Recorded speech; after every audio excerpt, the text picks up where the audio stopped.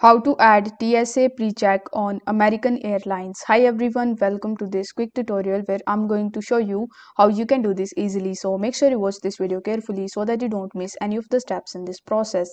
First of all, you need to launch your browser and in the search bar you simply need to type americanairlines.com.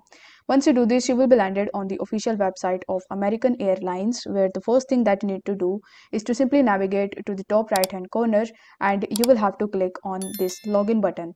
Once you click on login, you will have to enter your username, your last name and password, and after that you just have to log in into your account.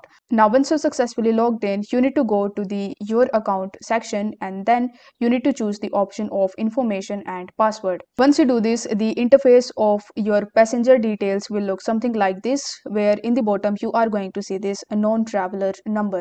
So in this non-traveler number, you need to add your pre-check number, and after that you will have to save your changes and follow further on-screen instructions in order to add the TSA pre-check on American Airlines. I hope this video was helpful, and if it was, then please consider liking this video, share it with your friends and subscribe to my channel. Thank you so much for watching.